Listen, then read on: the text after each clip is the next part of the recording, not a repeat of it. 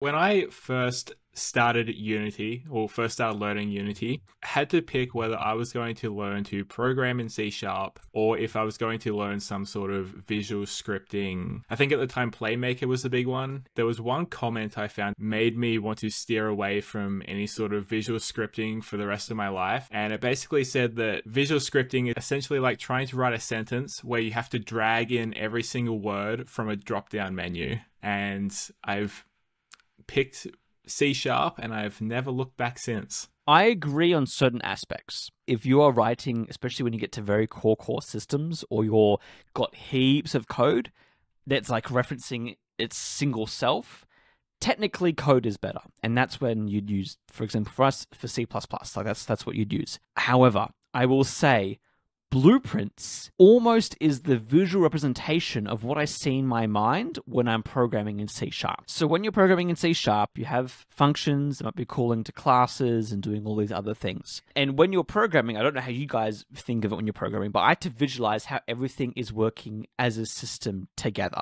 In my personal experience, Blueprints has been faster than working in C Sharp. I'm being controversial here. You could prove me wrong.